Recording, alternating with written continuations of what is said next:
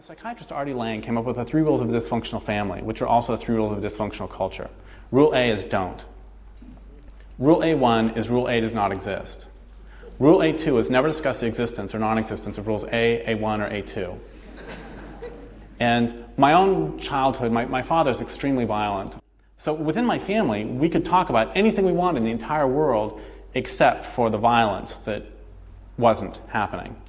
And then, of course, we also couldn't talk about the fact that we couldn't talk about the violence wasn't happening. And then, in addition, we couldn't talk about the fact that we couldn't talk about the fact that we couldn't talk about the violence wasn't happening. And then we also couldn't talk about the fact that we couldn't talk about the fact that we couldn't talk about the fact that we couldn't talk about the violence wasn't happening. And there's one more thing, which is we couldn't talk about the fact that we couldn't talk about the fact that we couldn't talk about the fact that we couldn't talk about the fact that we couldn't talk about the violence wasn't happening.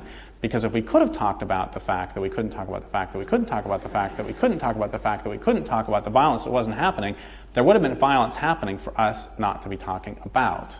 Is that clear? Oh, and also we couldn't talk about anything important.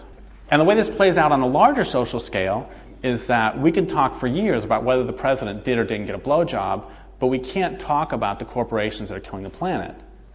We can talk about, oh, this is great, San Francisco Chronicle. It's the same with every stinking paper. Anyway, the San Francisco Chronicle, page 3, article saying that humans are causing the greatest mass extinction in the history of the planet. Of course, what they really meant was industrialized humans, but they're the only ones who matter.